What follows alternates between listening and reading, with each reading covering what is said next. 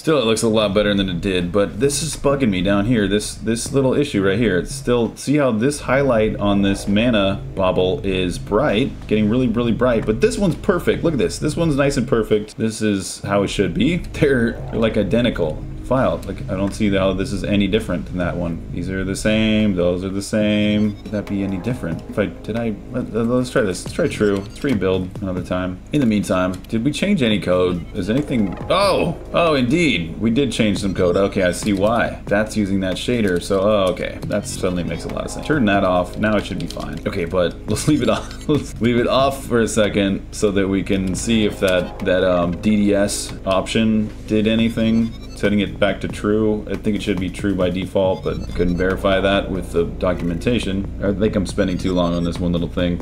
Yeah, okay, we still have the issue on both things. Okay, so yeah, this is nothing. This is not doing anything right here. This DDS weight by alpha equals true. There was one other option, not fast mip maps, but cluster fit. What's that? What's DDS cluster fit? Wait, is this on here? Whoa, cluster fit. Nothing about cluster here. Yay. Cluster fit. Once again, I guess it's worth a shot. I mean, let's see what happens if we just add that. Cluster fit true. Did I type that right? DDS colon cluster fit equals true or false. Let's give this a whirl. The issue was we were running the shader, but forgot to start building it. Go build. Build away. Do your job, pipeline.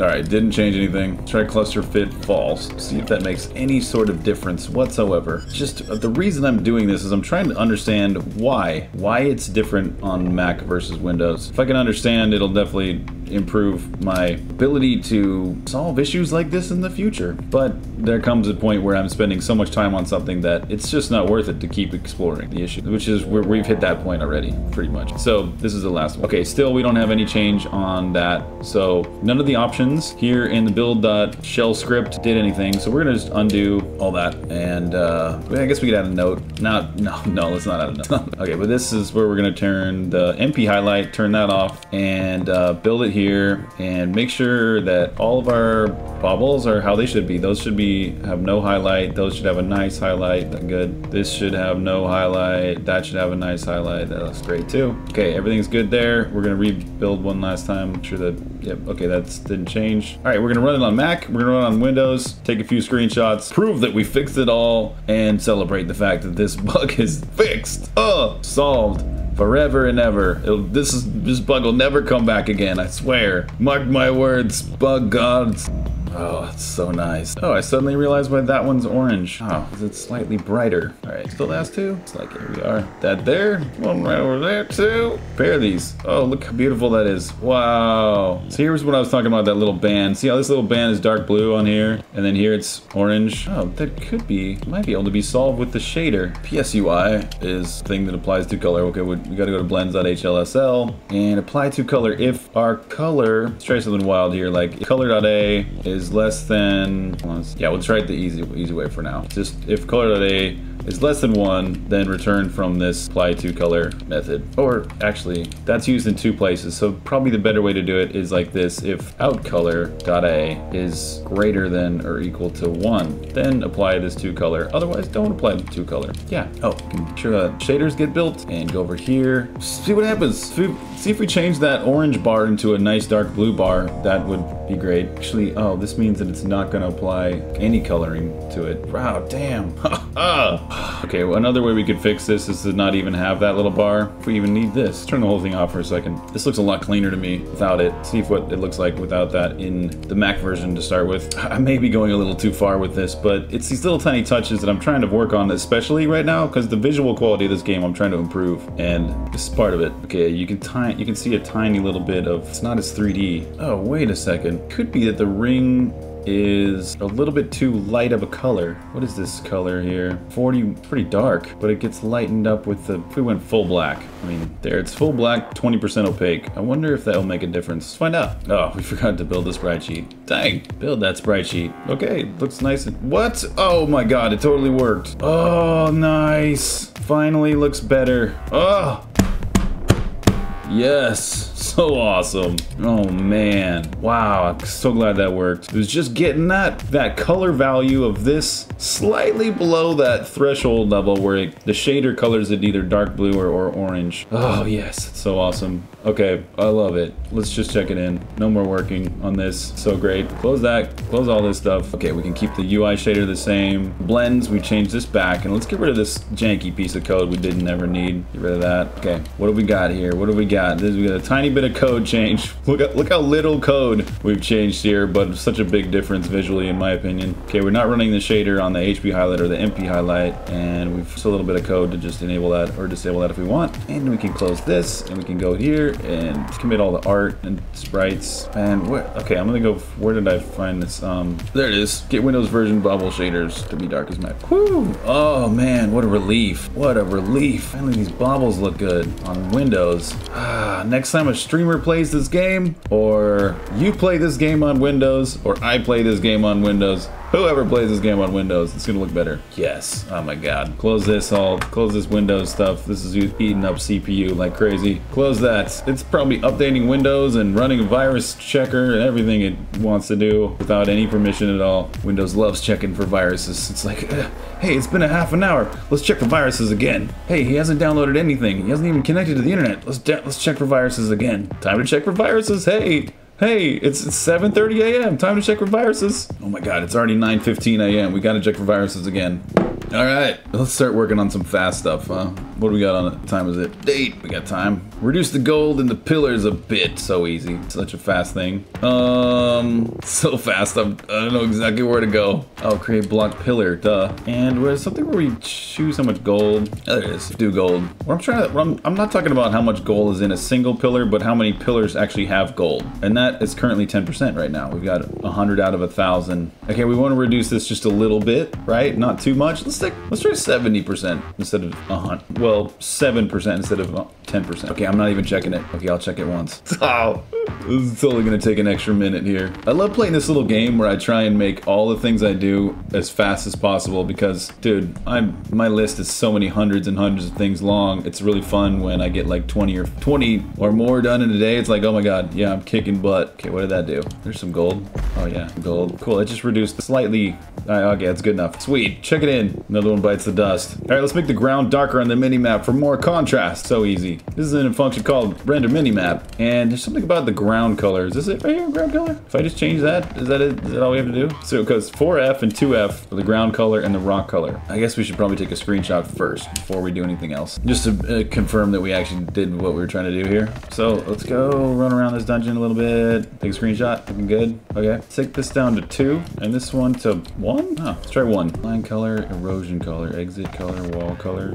Fine. And empty is totally black. Aha. Okay, that definitely did the trick. And we can still see a difference between a darkened room and a not darkened room. That's good. Yeah, this looks fine. Darker version? Okay. Dark enough. What's the question? I think it is. Look how bright yeah, okay. Let's take a screenshot. Let's get rid of all these other screenshots we don't need anymore. Looking good. More contrast on the minimap. Nice thing on the eyes when you're playing the game. Looking over, using your peripheral vision to check the minimap, and you're like, it's just easier if it's more contrast. Oh, great. When the portal is empty on the ship, make it gray instead of colored. So easy. Okay, we need to go to the ship. That's the -1. And we need this little thing. Let's close a few things here. That and that. I don't need those. Okay, good. And, oh, we got to restart Magic Box. So let's, fast again. And this thing is called checkpoint portal off, I believe. Checkpoint portal off. That's it. Bam. Color right here. Saturation out of that. Make it a little darker. Make it only a single pic. Oh, you know what? I've checked that before. Okay, so we should have no checkpoint here. No, we do have a checkpoint in this one. There's the checkpoint. Oh, we want a checkpoint on, and then checkpoint. We also want the checkpoint portal to have like a little glowing version of that underneath it. When yeah, we can go ahead and put it here. So basically, give this a little render component. Make this on. Copy it. Portal off to checkpoint portal on. Oops. Okay, on. Go ahead and save that one. Change this color to a nice, brightly saturated something. Really nice value too. Imagine something like that would look good. Ooh, this might be the wrong color, but we'll see. think I see what's going on here. In set ship block, got a little thing where it finds the checkpoint down. There's another thing where we can change the position of, yeah, there it is. I think you just add Z. Yeah, pause dot add Z, that's all, right? Add some data site. Take away, yeah, okay. Checkpoint. Let's try this. Pause dot add Z -6. I want this ground block to sit down a little bit. It's like too high. Better. It's a lot better. Yeah, now it's at the right height. You come up these stairs and it's boom, it's right there. This looks good. Okay, the checkpoint portal itself should be a little higher in the air, and then the object on the ground, the checkpoint portal thing, needs to be differently colored. In fact, let's start with that. Let's start with this being darker.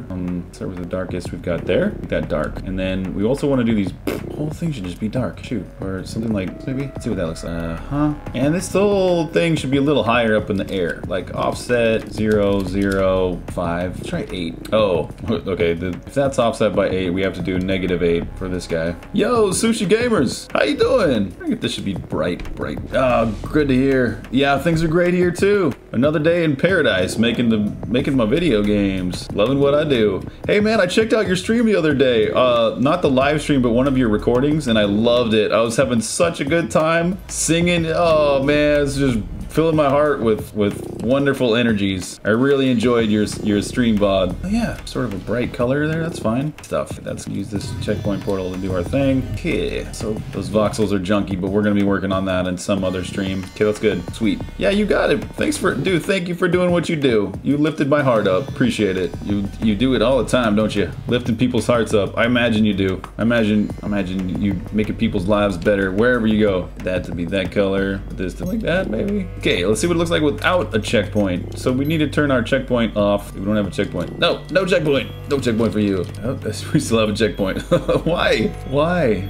Oh, does it just check key name, not the whether you have the value? Oh, that's kind of a bit off. Little bit, not what it should be, but okay, whatever. There, this looks better. All of that looks better, and I like the fact that it looks better. Let's close. Oh, well, we spent too long on this, but it's all right. Check that in. Bam. Oh, lean that up. Lean. Oh, and git add that guy right there.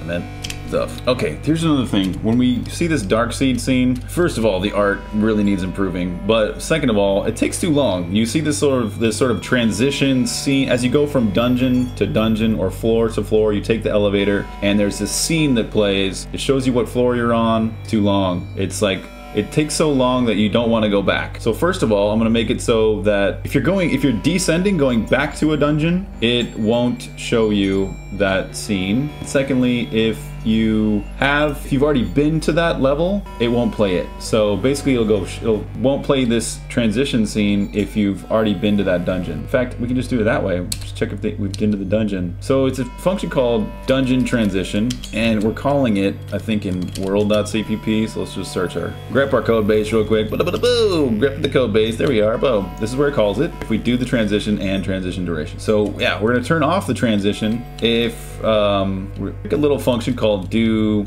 world transition. Yeah, and we're gonna set this like this. Set it up using the logic we already have. So static bool do world transition. Can't just read my mind. Okay, there we go. Do world transition. Up, and we got we need to patch the mission. Our next mode. So now let's do const mission.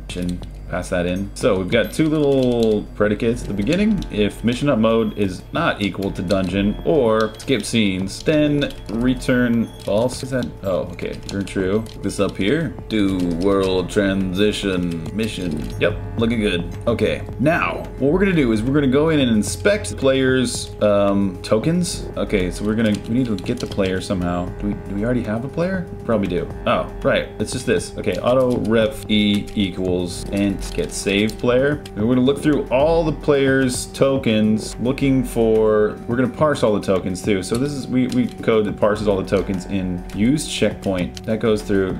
Oh, filter checkpoint data is the thing. It's looking through all the things for auto ref parent tokens. Parse the token and blah blah blah. This is kind of like the loop what we're looking for. So just went there and found it, so we didn't have to do it again. So we're looking at e.player.tokens. We're going through each one of them and parsing them, and we've got a string key. Z and V3 map pause. That needs to be 0, 0, maybe. Just set it to be integer mode. Okay, then we've got if parsed and map pause dot Z is greater than or equal to mission dot index. We need a const int next dungeon index. I'm not sure where we're gonna get that from, so we're gonna set that 0 for now, and then we're gonna do next dungeon index here. And if we find any key, any token within the player's tokens where their map position is greater than or equal to the dungeon that we're going to, then we're returning false and saying that basically we've already been there. We have some map token, or in fact maybe we opened up a door or did anything on the floor that we're going to. That'll be a good indicator. Where do we get the dungeon index from? Oh, I remember. It's in clear world. Clear world goes and says previous dungeon index, and then dungeon index equals next dungeon index, right? We're in dungeon, yep, next dungeon.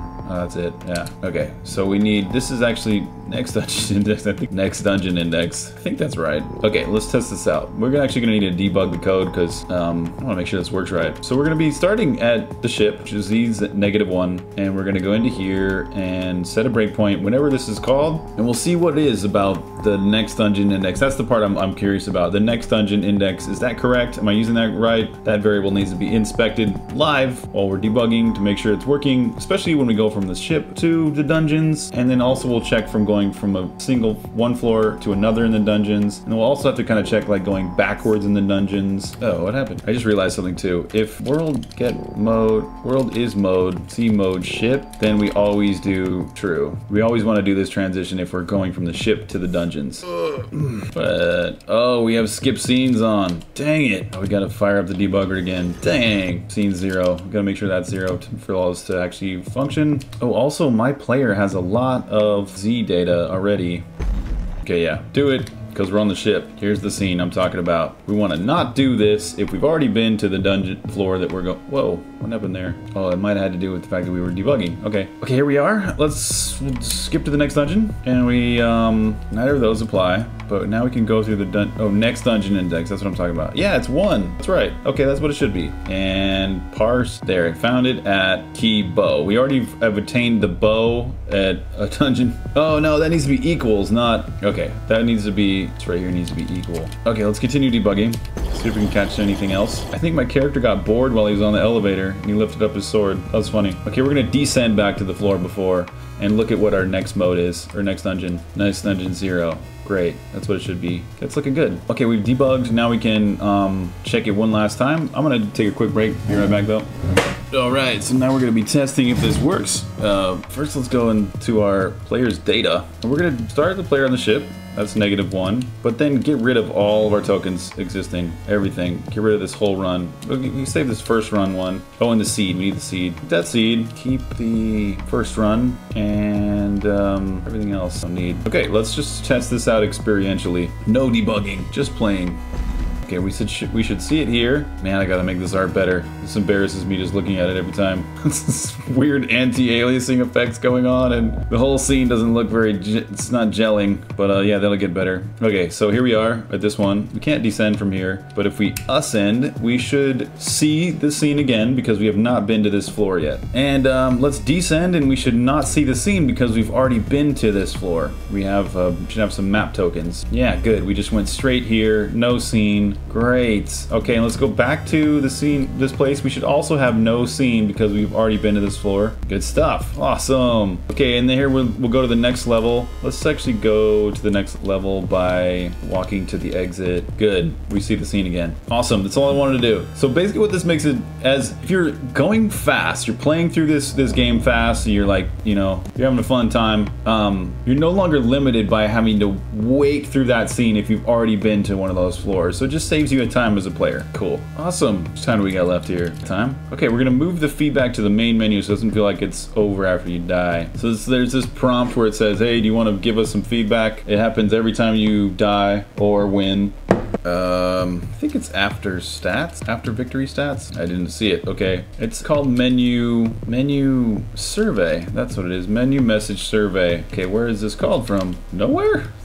What? I'm missing something here. Huh? Oh, there it is. Okay. I searched with a opening parentheses, and that didn't allow these little choices and stuff right here. Under system. Let's do one of these. It's not this. Not in message survey. Oh, menu stats after. Ah, and if do survey. Okay. All right. Let's set that to false. And then we also want to do put a message on the main menu so we can actually get to this if we want to. And menu main. Here's our wish list one. It's kind of like this. We're gonna call this menu survey. Goes hook up a localized string for that. I'm gonna get rid of that one string. We didn't need that anymore. And we can go to C dot. We don't need to do on press. We just need on forward goes to menu message survey. All right. We're gonna skip the menu, so we're gonna be back to it later. Okay, yeah. Let's just jump into the game, die, make sure it doesn't show that prompt. Then we can quit back to the main menu and see if it is also looks all right there with the leave feedback button. Well, what happens if you die? Well, it stops eroding. Okay, never tried that before. Good. We got a little stats, and then it takes us back to the ship. Yeah, that's much smoother. Before, it was too much of a... It felt like the game was over when you saw this message saying, hey, take this survey. Okay, let's go here to the main menu. Let's see how this looks. Leave feedback.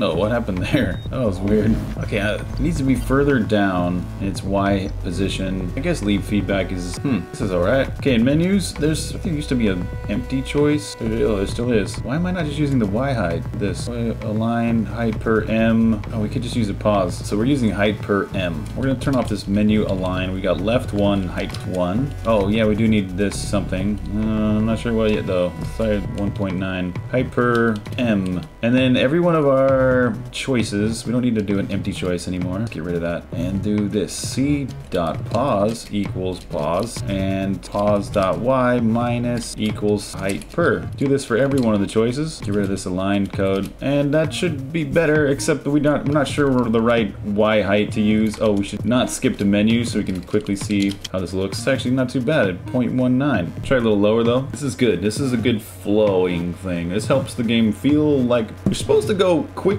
from dying to straight back to the ship, so you realize that the game's not over. I noticed this while some streamers were playing, that it's like once they saw that screen they thought, oh, it's over. I don't get to continue or anything, and it's a little bit too low. So that was 1.9, we went to 0.9, it was a bit too much. Let's go 1.5. 1.5. Perfect, I love it. So many fives. Are there 5 fives? 5 fives. That's all I wanted today. It's made my whole day right there, putting 5 fives in there. What could be better? High five. I'd put 5 fives in. All I need is a character named Fives. 5 fives, he always does. Huh. Yeah, that's looking good. I like it. I like it. I like it. I like it. I like it. Oh, we also need this. Oh, we need to go. If we say maybe later. Menu message survey. This didn't do the right thing once we were done. Nothing doing. I love it. Link to survey. Oh, this should be back. Okay, and menu survey no. Let's change that to the words back. And here we've got nothing on press, but on TikTok no longer does after victory stats. We want to do we want to do this. We want to go C.onForward equals menus menu main. Both of these. See how that looks. Actually, let's see how that functions. What we're trying to do here. Yeah, check out these image formats. When it opens up Chrome, there's always a window in the back. So right there. Yep, there it is. Close Chrome. That looks great. I love it. We got a little feedback button on the main menu now. And that should be, instead of 0.155, well, no, 555 is so perfect. I can't change it. I can't change it. Leave it alone, Nat. Okay, here we are. We've changed the way that the main menu organizes choices by height, and then we changed the way the feedback menu works, and we changed it so it doesn't prompt you for feedback every time you die, basically. So, this is good. Good stuff. Move the feedback to the main menu. Copy that. Okay. Let's try this too. Disable charge on the ship. For some reason you can charge while you're on the ship if you have the charge ability. Like if you used a checkpoint this up. So ability, we've got ability blade. Let's do like ability blink and ability charge. And we load up to the ship with the checkpoint. Doesn't matter where it is. Actually, we didn't even really need the checkpoint. Oh, let's get rid of, we don't need to, we can skip the menu. Do that, the menu. Oh, not this dungeon. The running from everything dungeon. A little bit not what we need right now. Oh, shoot, we need Z-1. Shoot. So we've got the blade. Oh, we don't have our blink. That's good. But see, we can charge because we have the blade. I get it. Is there a use charge button? Yeah, and it's not charge, same button. I think all we need to do is just set world, is mode, C mode, ship. That just don't allow charge. I hope this works. That'll be a quick fix. Okay, we can turn on skip scenes again. Cool. I can use my F key to use the blade, but I can't use my charge button. Meant to be used right there. Okay, and let's use this checkpoint portal. Take us into the world, and we should have the charge ability. Good. Nice. Really great solution. This little 2 lines of code did the trick. I love it. We've disabled charge on the ship. How much time do we got? Past the time. I do really want to do this one, but we're gonna have to wait. Man, my belly is grumbling with hunger. I'm about to put some food right in my mouth. Just like this. Food in my mouth. Okay, so thanks for watching this stream, person out there watching the stream. Look at this. We got some things done, especially this thing right here. This is such a huge thing. This is I'm gonna go celebrate this victory once more. This was an issue we had for months in this video game, but here's what it looked like before. Not quite, but this is kind of what it looked like, right? This is about the level of gray that it should have been. You can see up here in the top right what the level of gray is. Let's turn this back to okay, here we go. So look at this in the top right there, where it says B, we've got a brightness of 73% in this Bauble, right? That's about 75% gray. And we turn on the Windows version, and look at this, brightness 95. So such a weird little issue, but it turned out to be that the foreground sprite, this little brown thing right here, had a very, very slightly opaque circle right here, just somehow turning bright on Windows and not on Mac. And after fixing that, we've got it all the way back to how it should be. Here's how it looks on Mac, and here's how it looks on Windows. And we even got one more little fix where we turn this little orange like line right here that's representing the 3D-ness of this Bauble. That now is actually dark blue like it is here on the Mac version. That's this little darker color. So that they actually look identical now, which is such a big victory. So glad this is fixed. So that was probably one of my favorite things in the whole day, actually getting this done. Man, it just feels such a big relief to finally have that fixed, because this is a big part of the visual quality of the game. Seeing these little baubles look about right. So that's it. Hey, person, thanks for watching the stream, and we'll catch you next Wednesday with another stream from the person that you're watching the stream from, whose name is Wizard Foo. Thanks a lot. Cheers, everybody. We'll see you.